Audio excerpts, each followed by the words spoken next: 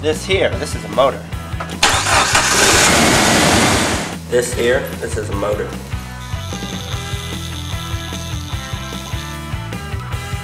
Would you believe that this is a motor?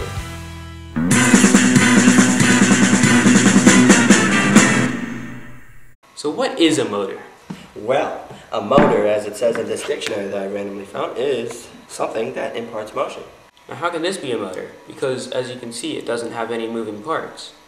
Well, it's called a magnetohydrodynamic motor, or MHD motor for short. It has the capability of imparting motion of water through it, and because of Newton's third law of motion, every action has an equal and opposite reaction. Theoretically, it could also push a boat or a submarine through water. Well, how does this work? Alright, now here we have a magnet. Now every magnet has a magnetic field that's going around it. And the magnetic field can be determined by taking a compass, like this one, and moving it around the magnet. And then what you want to look for is which way the North Pole is pointing. That is the way that the magnetic field is going. So right here, the magnetic field is going in this direction. So let's go ahead and mark that. So it's coming into the magnet this way. And if we go to this side of the magnetic field is coming out this way. So if we put an arrow there, there's the magnetic field. Now around the sides, it's coming out, it's going this way. And if we take it and put it on this side, the north points this way. Now, the way magnetic fields work is they're a loop. So it comes in this way, comes out, goes around, then comes back in. And it does that on both sides. And it's always heading in the same direction. Now the way a magnetohydrodynamic motor works is when an electric charge is introduced into a magnetic field and the electric charge is moved or the magnetic field is moved, then the electric charge experiences a force perpendicular to its motion. The way to determine the direction of the force, we use what is called the right-hand rule. Now we're assuming that this electric charge is positive, and let's say it's moved in this direction. What you do is you take your right hand and you point your thumb in the direction of the electric charge's motion. And then you take your other fingers and point them in the direction of the magnetic field. Now your palm is facing in the direction of the force. So in this case, the electric charge will experience an upward force towards the camera. So to determine the direction of the flow of water through the motor, we have to first determine the direction of the electric current and the direction of the magnetic field. First, let's focus on the electric current.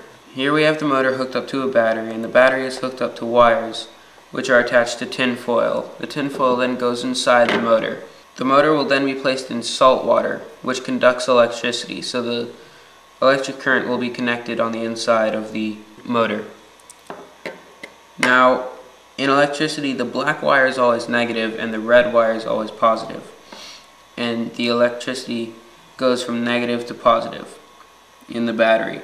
So it'll come out the positive wire, go through the motor, and back in through the negative wire. Therefore, the direction of the current is going to be this way. So when we lay it down, the direction of the current will be this way, and so that is the way we want to point our thumb. On the other two sides we have magnets here and here. So we already know the direction of the current is towards the camera. So now we need to find out the direction of the magnetic field.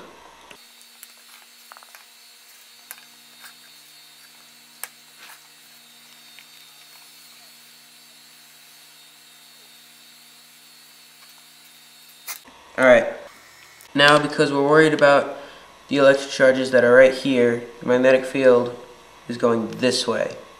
So that's the direction that we will point our fingers of our right hand. So now we know the direction of the electric current and the direction of the magnetic field.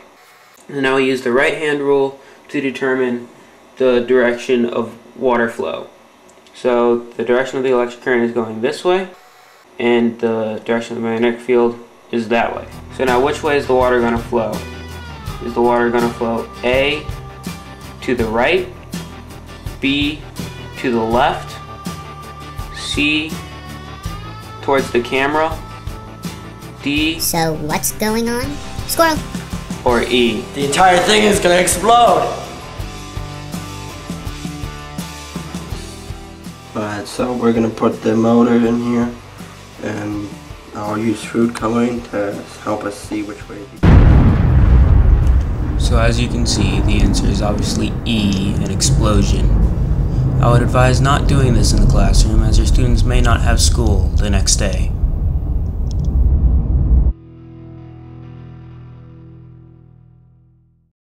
Okay, well maybe in a different universe. Here's what actually happens. Alright, so we're gonna put the motor in here, and I'll use food coloring to help us see which way the current is going.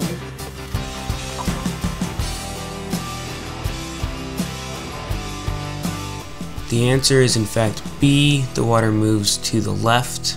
This experiment is completely safe and your students will have school the next day.